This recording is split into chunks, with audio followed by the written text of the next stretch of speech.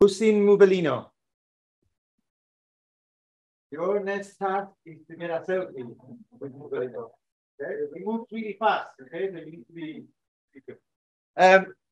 Okay, wow. I'm just looking around and I'm kind of close to tears, seeing so many people here from so many different places. But let's not cry too much. Let's just crack on with the keynote, shall we?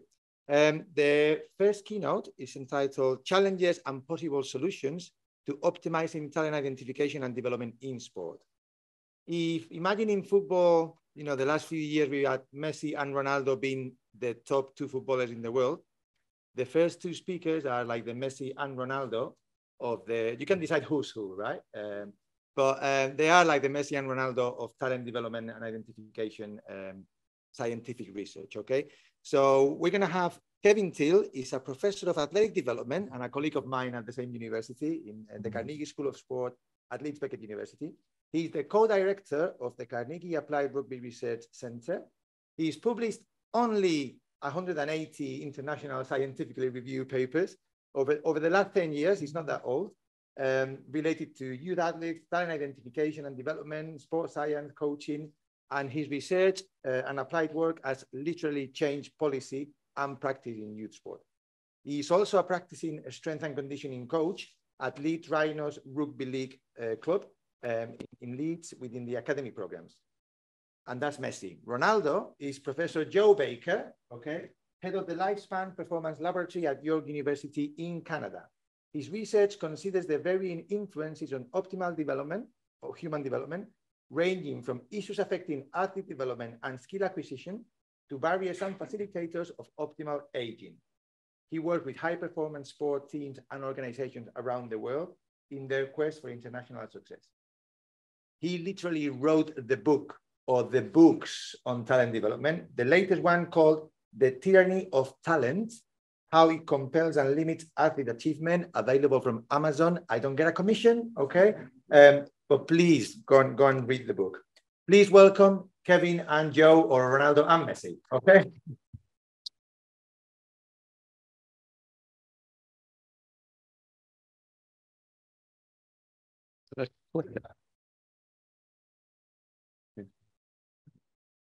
Good afternoon, everyone. Thank you for the invite to talk today, especially to I Coach Kids. Thank you for the great introduction, Sergio.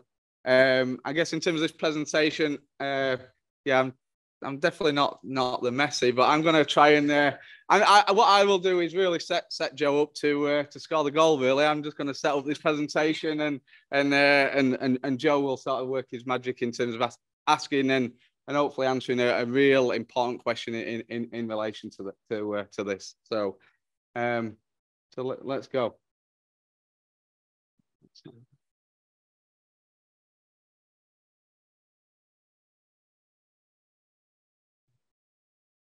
Oh, there we go.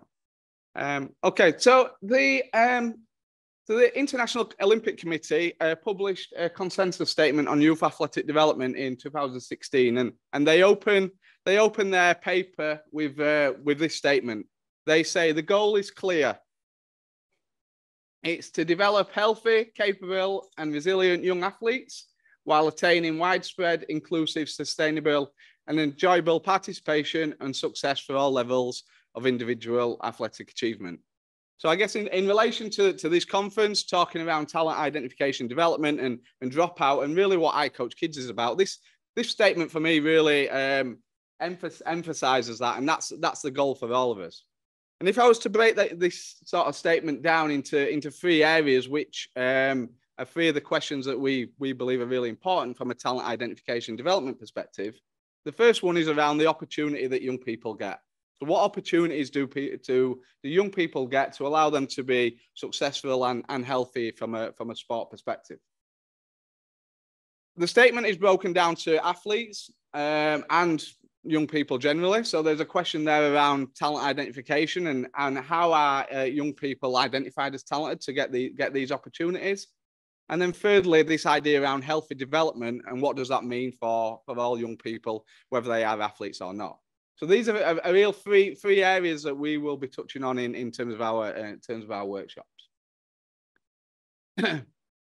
sorry for the use of the English and British pictures, but ultimately talent identification development systems, their end goal is around this. It's around achieving success in sport, whether that is Olympic gold medals or whether in professional sports that is around winning trophies. Okay, that is what nationally governing bodies, organisations, and professional sports clubs are doing in relation to that. And what these organisations use is this idea of a talent identification development system to help them achieve those goals, to help them achieve that end goal around winning performance. And simply, a talent identification development system is around moving from standard practice, okay, so standard coaching, standard practice, standard things that youth people get, to really as high a quality as possible. And within that, it's how we use the resource financially and from a time and person perspective, and how we can do that as efficiently as possible. Okay, so it's how we move from that standard practice to a high quality as possible and using the resource that's available as efficiently as possible. But what makes this challenge, makes this really difficult is that this idea of these talent identification development systems and where they start and thinking around their end goal is ultimately they start in young people. They start in children in some sports, adolescents in others. And again, there's a lot of variability there in relation to when they occur. But ultimately, this end goal around producing team or Olympic success is starting with these people in front of us and the people that all we work with. So if we think around a talent identification development system, what we got is that they're within this normative population, within a sports population, and a number of people that participate in that sport, is this idea that we're looking to identify and then select a small number of those people into the next stage of that program. So that ends up looking like this, where a small number of participants get selected to the next stage, and then at the next stage, a smaller number of participants, till ultimately we get to this idea around this professional Olympic level. Okay, you'll see a number of arrows within this, so that there's opportunities for people to come in and out of that, and sometimes go back stages. But this sort of system idea is really based upon a pyramid. So if we think this, I guess the UK sport pyramid is that we've got community sport at the bottom of the pyramid, and then across that we've got a number of stages until we reach that podium or Olympic level. And this idea around a pyramid system ultimately comes down to two things. As we go up the pyramid, the number of opportunities available to get selected on that pyramid decrease. But as we increase and go up the pyramid, the support and provision that's provided within that system increases. So they're the two real basic principles that support this idea of a talent identification development system. Again, back to this idea around resource to allow that. That ultimately more resource from a support provision perspective is provided to a lower number of participants. Now, what that does is it raises to us, and this is some of the things we wrote about, is some big questions that need to be answered. And hopefully that's what we'll be able to provide over today is firstly, in terms of this pyramid system, how is that system structured in terms of the opportunities to youth sport participants across the various stages of that pyramid? And how many children get those opportunities? So how is the system structured? And we know that different sports have different systems in place. The second question is then, from all those individuals that play that sport, how do we effectively identify what we call talent? Or how do we effectively identify the young people that get those opportunities to move up the pathway and get better opportunities? And then thirdly is, regardless of that, how healthy is this idea around talent development? How healthy is the system? And how healthy are each of those different environments in terms of the provision that's provided to young people? So there, for me, are three key questions that we need to think around. So I guess probably the reason that me and Joe were asked to present here is, I guess we wrote a paper on this a couple of years ago titled "Challenges and Possible Solutions to Optimising Talent Identification Development in Sport."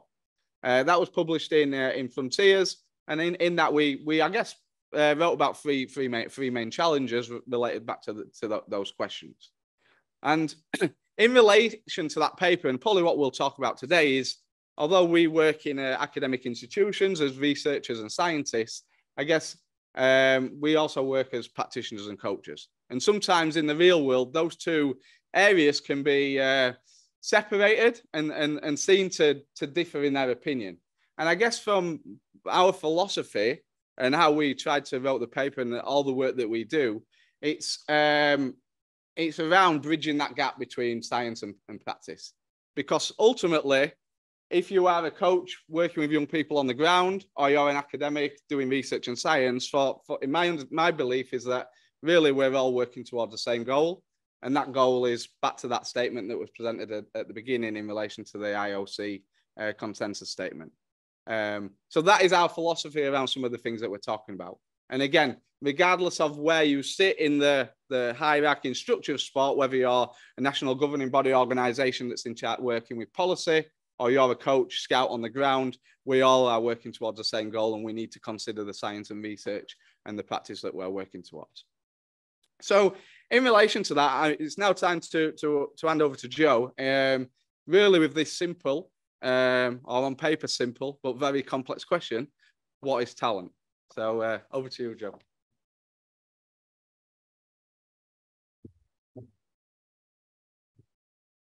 Thanks, Kev. Like it or not, the idea of talent is entrenched in all of our athlete development systems. It underpins the reason for athlete streaming at younger ages. And one of the things that we focused on in our research program over almost the last 10 years is unpacking this concept. And one of the things that we found, and we could probably do this in this room, we won't because it's too large of a group, but if we were to ask people, what does talent mean to you? We would find a high degree of variability in the responses. And that's a problem for something that's so entrenched in our athlete development frameworks. We did a study last year where we brought in 10 of Canada's elite distance running coaches. We had 10 different definitions of what talent was. And so if we can't agree on what this concept is, how do we measure it? How do we evaluate it? How do we assess whether the frameworks we have for athlete development are actually effective? And so we think this is a fundamental flaw in the way that we deliver athlete development because we focus on this word too much. As a scientific concept, and here I think this is an important distinction. So even though Kev reinforced that we're working towards the same goal, I think it's important to distinguish between the way scientists use the word talent, which is as a scientific concept, based on the idea that there are differences between humans and those differences affect their potential for development in certain areas. If your peak height velocity says you're going to be 7'5" and mine says I'm going to be 5'5", then you have an advantage in sports where height is important. That's the reality of biological differences at the population level. Talent, we think, is in a way to clarify what this concept is, we've proposed a scientific definition that tries to capture the essence of what talent means to researchers, but also to practitioners in the way that they commonly use that term. And so we, in our definition, set the standard that talent is innate characteristics. It's not always used that way by researchers and coaches. But if you want to distinguish what talent is from skill, from experience, from learning, it has to be the innate part. It has to be the biological part, because otherwise you're using words synonymously and you might as well just call it skill. You might as well call it development. To set up a scientific study to actually see whether talent matters or whether it exists, we need to have a clear definition. And so we say it's biology. It's the biological differences between people. From there, we recognize building out layers of complexity. So it's multidisciplinary. Nowhere in human endeavor is it more multidisciplinary than we see in sport. Sport captures the fine motor skills of music. It captures the attentional skills of chess. It puts a 300-pound person in front of you that his job is to prevent you from executing those skills. No other domain except for armed combat has the complexity that we see in sport. And so we've got to capture that complexity. That's part of what coaches have to do, is make immensely impactful decisions on some of the most complex things that we ever ask humans to do. We don't look at kids in primary school and say, you're a doctor, you're a scientist, you're a garbage collector, but we stream kids into sport with that intention. And that's a problem. The problem comes because of the other elements. Over time, talent is not a predictable linear path. It's an emergent one. It's determined by the environments that we put kids in. It's dynamic and unpredictable. Chance, randomness, all of these things make the task that we ask coaches to do in terms of selecting who gets what resources and when. It makes that task monstrously complicated. Possibly to the point where we shouldn't do it at all. It's so complicated. But we put coaches in a resource limited system where they don't have unlimited spots for the kids. They actually have to make those decisions because of resource limitations, not because they want to, and oftentimes not because they believe that talent is something that they can see and they want to say, well, this is definitely the athlete. She definitely has the skills to be an Olympian. No, they're uncomfortable most of the time making those decisions, but the system forces them to make those decisions because of resource limitations. The last element, which even adds a further degree of complexity, is the symbiotic relationship to the outcome that we're trying to achieve. And in a lot of sports, you can predictably anticipate the degree that performance is going to increase from one Olympic Games to the next, for example. If you run as fast as you did or row as quickly as you did to win in Tokyo, that probably isn't going to win you a medal in Paris. You have to be better than we used to be because performance evolves, skills evolve, team sports evolve. So we have to be able to anticipate where that target's going to be in our athlete development system for an athlete that's in the system maybe 10 or 15 years before the time we want to see that peak performance. That's how complicated this is. That's the degree of complexity that scientists are capturing. How coaches use the word talent is a different kind of thing. Coaches use it from a utilitarian or a pragmatic perspective. It's how can I use the elements measured here and now today to make better likelihood estimates of who's going to be successful in the future? Because if I'm limiting who gets access to resources, putting people into streams that allow them greater likelihood of success is maybe the best that we can do as coaches. And so for coaches, it's pragmatic. It has nothing to do with the scientific element of differences between humans. It's how can I do my job better? How can I be a better coach? How can I be more effective with the limited resources that I get access to? And so this distinction between what's talent means for a scientist and what it means for a coach is actually really important, because the nerds like me can sit in our labs and talk about this all the time. And I think there's good evidence for the differences between humans.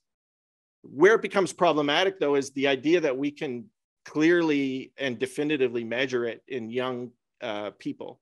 That's the way our system is set up. And I think it's a fundamental flaw. And I think this idea of talent is important for researchers, but maybe irrelevant for coaches.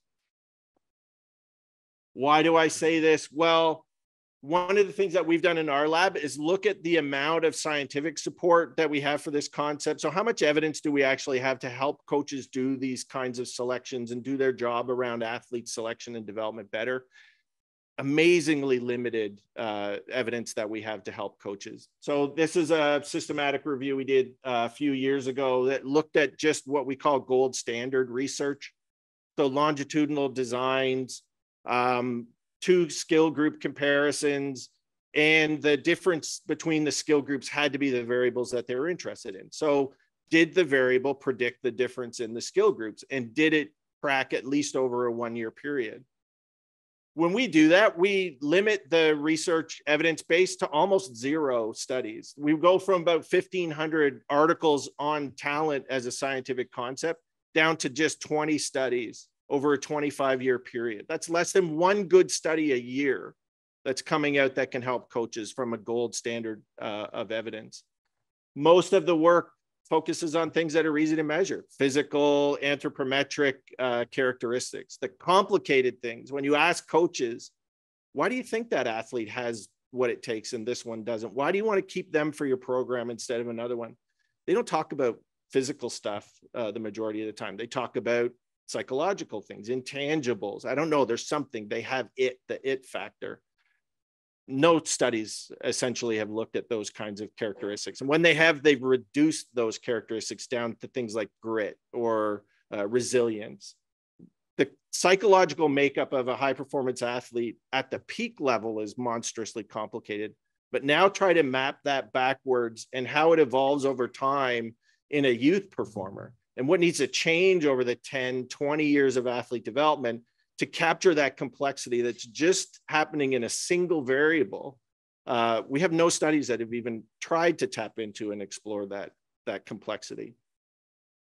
Another one that we did, review that we did was a scoping review that came out a couple of years ago that looked at all of those 1,500 articles that we started with in the systematic review. We were interested in looking at, well, what did they look at? How much evidence do we have for females in sport, for example? Because a lot of our national development models are based on the idea that we can take what we know about male sport and just apply it to females as if there's not going to be any difference between how males and females develop. And so we wanted to challenge that idea. And so we did a scoping review of a massive amount of evidence in the area and found that predictably there were limitations. Most of the work in this area focuses on males. Most of it focuses on countries like Australia, Canada, UK, Germany, sports like soccer and rugby. And the majority of them come from cross-sectional samples, snapshots in time. What do U11 elite players look like today? Again, only scratching the surface of the complexity that we're trying to capture in the way we need to be looking at athlete development models. The other thing that we think, or the other reason we think talent has a limited relevance for coaches is because the models that we have are not complicated enough to capture all of the things that are interacting over that time. Talent isn't a single thing. It's physical, mental, psychological, cognitive, but it's all of those things interacting at once. And the interaction shifts across development. Early in development, physical skills are so important. If you look at little kids playing on a field, most of the time, the one that's more biologically advanced in terms of growth and maturation is performing better, but they don't always perform better, right? Basketball, in the NBA, height doesn't predict a single variable, a performance-related variable in basketball performance. That doesn't mean height's not important. It just means that the group has become homogeneous for height. Everybody is tall. And so in order to predict, we actually have to have variability. And so in our sports system, where the variability shrinks in some variables but expands in others, we don't capture that in our models. We also have few useful indicators for how we make good selections early on. And the reason for that is the things that drive elite performance early in this process, early in the pathway, are not the same things that drive it later in the pathway. There's a shift in the value of key performance indicators as athletes develop. We also have a limited understanding of how that development happens. Most of the research in this area, somewhere around 3/4 of the data that we have, is from cross-sectional samples, which means we get a lot of information about what elite U11s or U13s look like. But that assumption that the person who's an elite U11 is going to turn into this elite performer at the end of the pathway, we might not be able to be that confident in that trajectory. What we need is actually the people that stayed in the pathway that weren't the highest levels of performer. We actually need to know how bad you could be as a U11-year-old and still emerge at the end of the pathway as an elite performer later. When we only capture the elites across the whole system, we assume that the pathway looks like that instead of potentially looking like that, a gradual increase in performance over time, which would feed motivation, which would feed feelings of competence.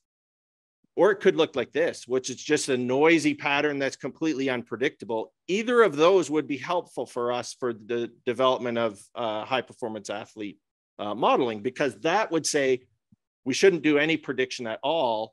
Let's provide more opportunities through the pathway instead of streaming people. But we don't have this evidence.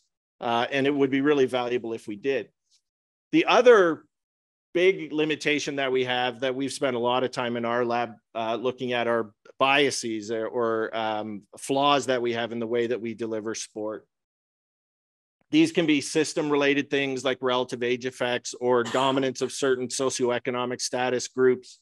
It could be this thing that we've identified in North American sport, which is called the birthplace effect, where there's seems to be an advantage from coming from a medium-sized city compared to a large city or a small town. There's also individual effects. So these are the bottom right-hand corner here. Your left is the cognitive bias codex, which is 200 different information processing biases that humans have. Most of the time, these biases show up when we have to make decisions about risk. And for coaches, making a talent selection decision is a risk decision. What's the risk of keeping this person from having them leave our system? Mindset, the quality of data that's produced, these are all limitations that affect the efficiency and accuracy of our athlete development pathway. So talent is the T word of sports. We need to be careful how we use it. For coaches, I think if you're going to use it at all, use it as a pragmatic, in a pragmatic way. Use it as a idea that it's the absence or presence of certain variables that allow me to be a little more accurate in the way that I deliver my sport, in the way that I make my athlete selections. But remember, it's emergent. It's influenced by the environment. It's highly individual. So we have a goal, and I think Kev captured this right. We all have the same goal, but the way we deliver this, this approach, it needs to be recognized the limitations that the system places on us as coaches. It's fine to say we should never select, but that's not the reality that coaches live in. Their time is limited. The facility use is limited. The resources they have to play with are limited.